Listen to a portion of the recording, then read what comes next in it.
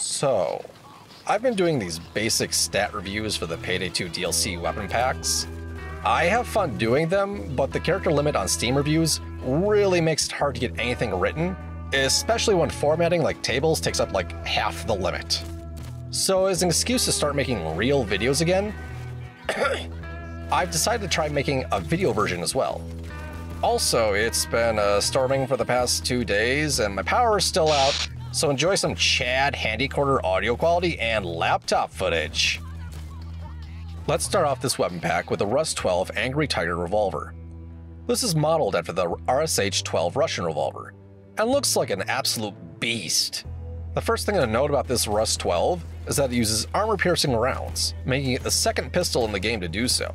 This also allows it to penetrate shields and body armor, much like sniper rifles or other AP weapons. This makes it great as a utility weapon for dealing with shields or Captain Winners. And looking at the stats, there's 2 things to note right away: the damage and the ammo. The Rus12 has the highest damage of all secondaries, barring the crossbow and explosives. This means that on death sentence, this revolver can one-shot everything except bulldozers as long as the trigger happy skill is active. Plus, the rounds have penetration, so...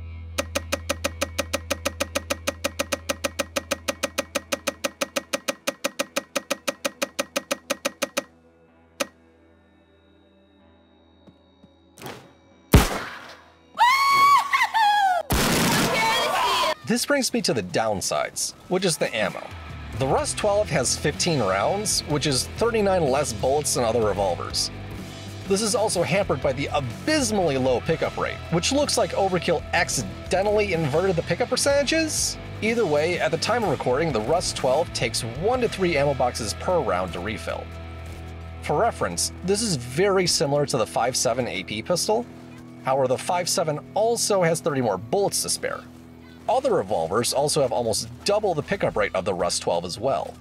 However, something nice about the Rus12 is that unlike most other revolvers, there's actually a wide variety of modifications available. Aside from the Rus12 DLC attachments, you have access to 4 additional barrel extensions, all the pistol gadgets, and almost all rifle scopes. This is quite interesting as only the Bronco and Metaver have access to these gadgets, and the Bronco only gets 2 barrel extensions at that. My main takeaway is that the main utility of this weapon is not the penetration, but to instantly kill any enemy on death sentence. Players that want penetration would be better off using either the 5.7, AP shotguns, or snipers, as they're more reliable weapons.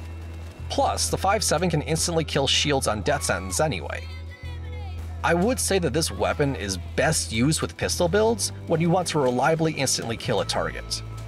Otherwise, it would be more efficient to just take a different revolver that has better reliability. Moving on, we have the KS-12 Urban Assault Rifle. This is modeled after the Shak-12 Russian battle rifle. It also uses the same ammo type as the Rus-12, but it doesn't have the penetration. I'm gonna be real with you, I don't know what to say. I don't use ARs much, except for the Based M308. I'll just try to provide all the facts and call it good enough. The KS-12 has the highest damage output of all full auto rifles, and has overall worse stats than most other rifles. On death sentence, it takes around 2 to 3 headshots to drop a heavy, unless you're running the Crit Zerker Overkill Anarchist build, in which case it only takes 1 shot, and 2 shots to drop the special. It's nothing special compared to the other rifles in its class. The KS-12 also has a DMR kit, which doesn't add much. It does 42 damage more than other DMRs. This does mean that anyone running a Berserker or Overkill Ace will one-shot heavies, and putting the 2 together will one-shot everything else. Though remember, even the Based M308 can do this with 42 less damage.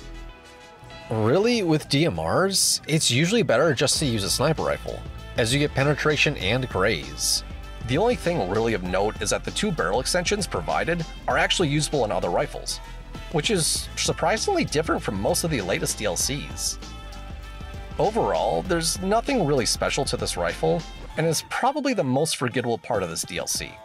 Finally, we get to the Kang Arms Model 54 pistol, which is definitely the most notable part of this DLC.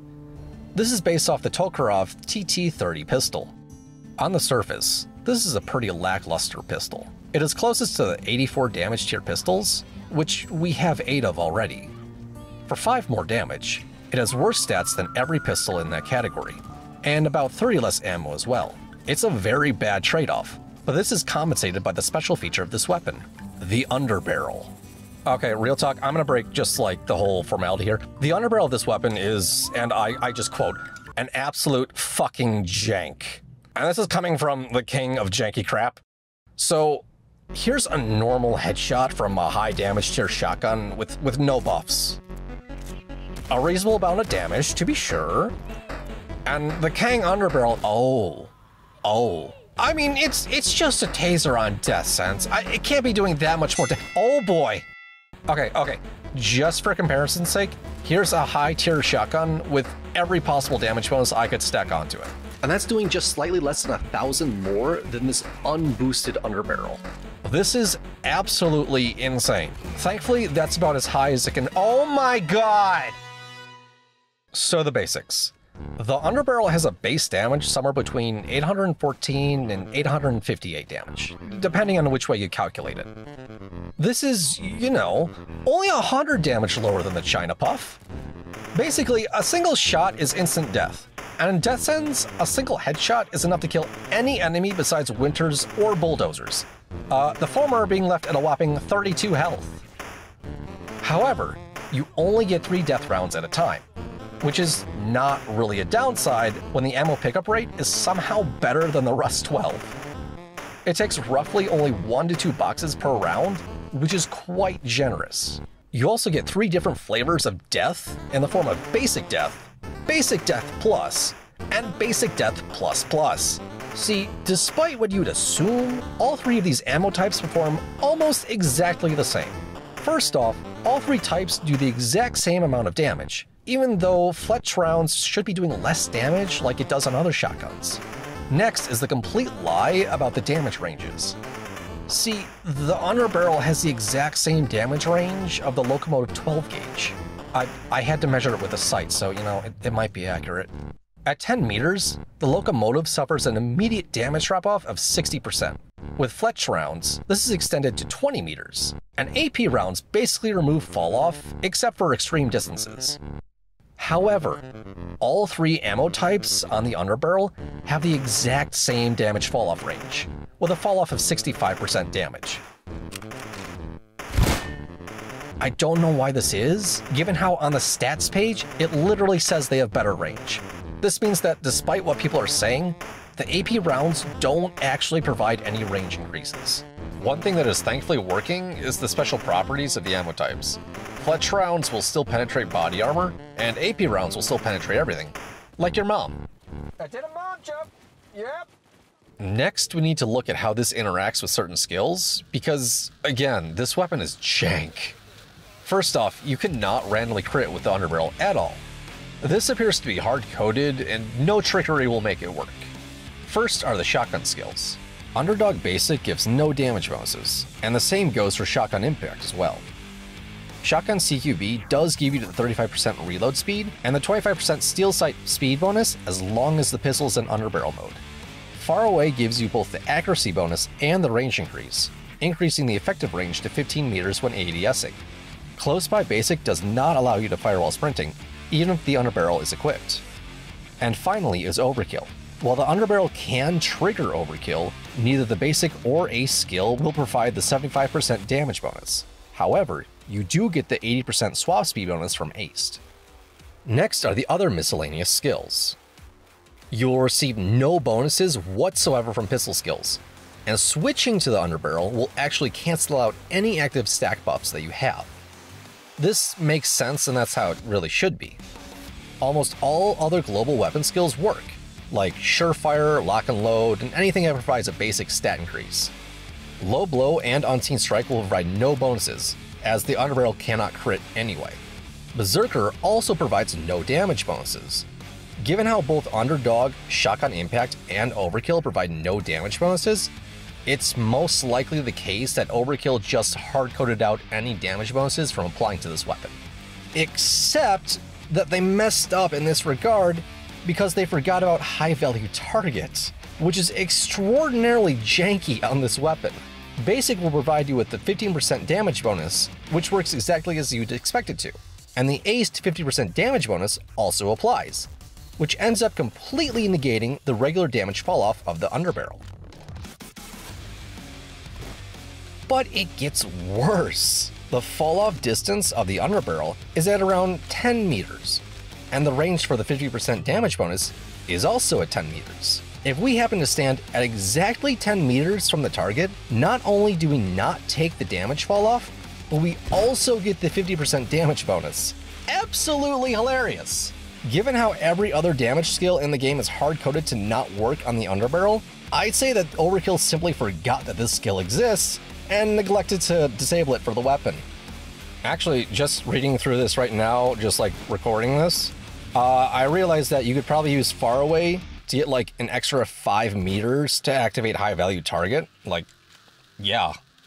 So, yeah, that's kind of broken. And that is the jankiness that is the TT30. This is a great pistol for akimbo builds, as you can get the damage bonus from Overkill now without actually needing to take a shotgun. Plus, it still just instantly kills everything. While the pistol itself doesn't exactly do much, the utility of having a penetrating death cannon on demand is amazing. Basically, it's the Rus12, but on crack. And that rounds out the weapons in this DLC. A rather mediocre assault rifle, a decent revolver, and a jank as all fuck pistol. There's also charms. Yay? They're small and inoffensive, but okay, look, I'm gonna be real with you. Outfits. Yeah, I'd pay for that. Gloves. I'd pay for that. Skins and colors. Yeah, I'd pay for that. Charms. Yep, that's a no from me, dog. Regular weapon packs that don't include extras are $3. Packs that do include extras, like skins or cosmetics, are an extra $1. Here's my problem with that. You got Smuggler Pack 1, you got 20 extra colors. Smuggler Pack 2, you got 10 extra colors, okay. Smuggler Pack 3, you got 4 colors and 4 charms. Instead of good cosmetic content that's highly visible and modifiable, we get dinky charms that are barely noticeable. Compare this to R6 Siege, which was the game that started this whole charm craze. The vast majority are either available from loot bags, included in bundles with matching weapon and operator skins, or rewards for challenges, competitive seasons, or battle passes. Nobody is buying charms alone for themselves. In fact, most of the charms I have in Siege are for completing the weekly challenges. I'm fine with the concept of weapon charms, but if they're gonna start replacing the diminishing cosmetic content we're getting, then these weapon packs become a tougher sell. Weapon charms should really be tied to achievements, loot cards, and bonus content in packs, not as a main selling point. Hey, get 10,000 headshots? Here's a little helmet charm. Do the Overdrill secret? Have a little tiny drill there. These should be items locked behind achievements, like mods, masks, and patterns used to be in older DLCs. Fuck that system, I hated that system. I know these newer DLCs are basically Overkill's version of a life raft, but man, if charms become the new extra cosmetics, I'm going to feel robbed every time I buy a new DLC pack. Oh, I get it. Anyway, that's all my thoughts. Maybe I'll get off my ass long enough at some point to finish another Payday 2 video. Either way, I'll probably pop up again when another DLC drops. Or, Scream Fortress is right around the corner. Gotta make another TF2 rant.